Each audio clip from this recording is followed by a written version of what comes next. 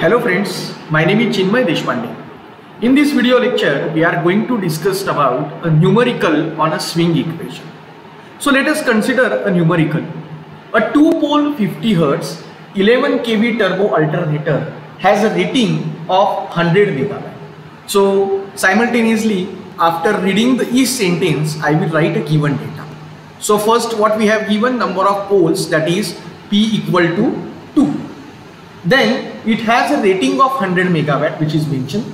Then the power factor has been given which is 0.85 lagging. So I will write it here, cos phi will be equal to 0.85 lagging.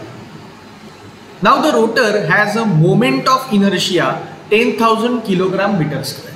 What value we have given? Rotor moment of inertia means J, it is given 10,000 kilogram meter square.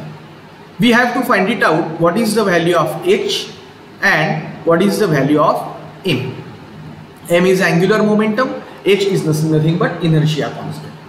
Now here what is the frequency? Frequency is also to be given. F will be equal to, it is 50 Hz. So let's see. Now we know that what is S? S equal to V into I. S is nothing but it is in MVA. So therefore what we can write here, S in MVA, or you can say it is rating of the generator, that is G, which will be equal to V into I. So now how I will write it? I know P will be equal to what? P equal to V into I into cos phi. In place of this V into I can put it here S also. So what it will be? S into cos phi. So how I can write? From this I can write S will be equal to, MVA will be equal to P divided by cos phi. What is the value of P which is given here? The value of P is given is nothing but 100 megawatt. The rating of turbo alternator has been given as 100 megawatt. So it will be your 100, and the cos phi value has been given, power factor, which is 0.85.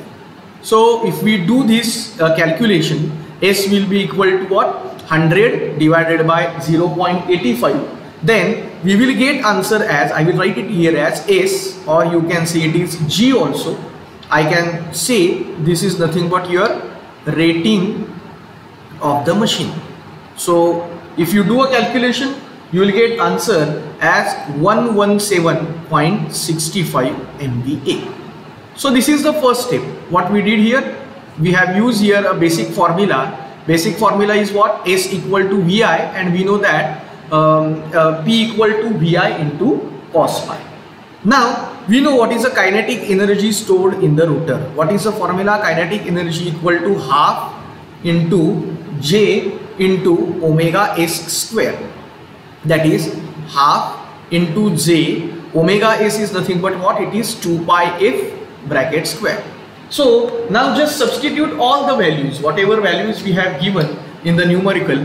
I will write it here, half J is nothing but it is 10,000 and into 2 pi and F is 50 square.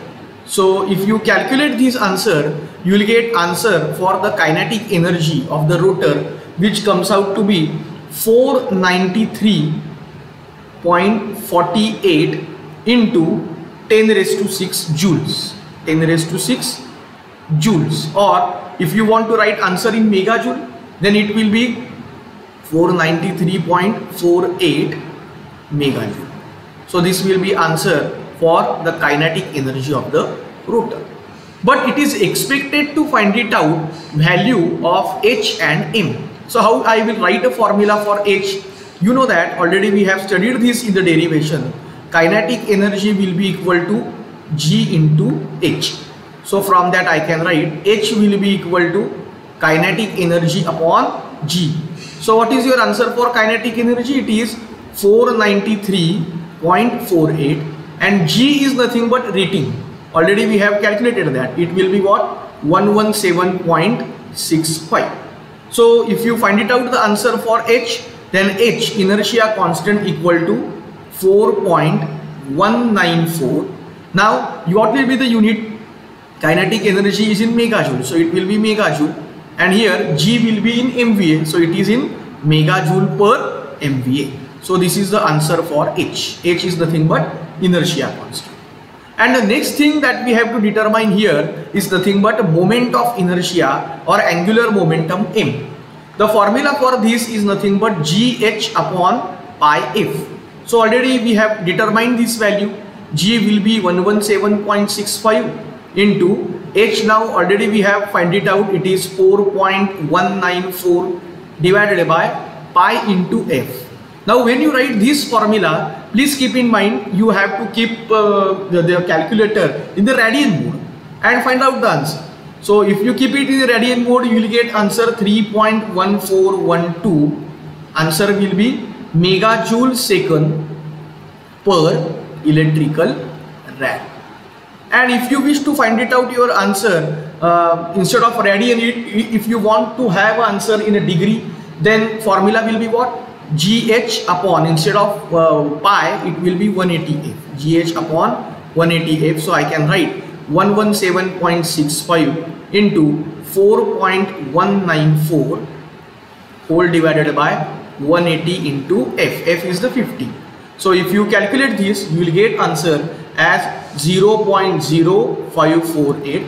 Unit for this particular term M here is nothing but megajoule second per electrical degree. This is very easy problem which is based on swing equation, wherein we have to find it out value of inertia constant H and moment of inertia or angular momentum M. Thank you for watching this video.